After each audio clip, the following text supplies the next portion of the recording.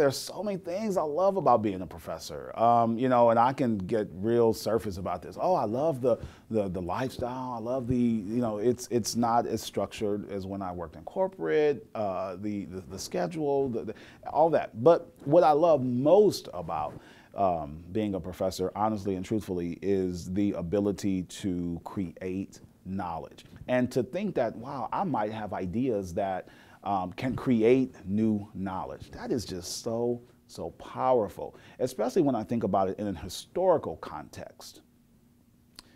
That's when it becomes really overwhelming. When I think about people like Frederick Douglass, who put their life on the line in order to get knowledge, in order to glean insights from knowledge, in order to just become more knowledgeable, and had to like basically put their life on the line in order to gain knowledge.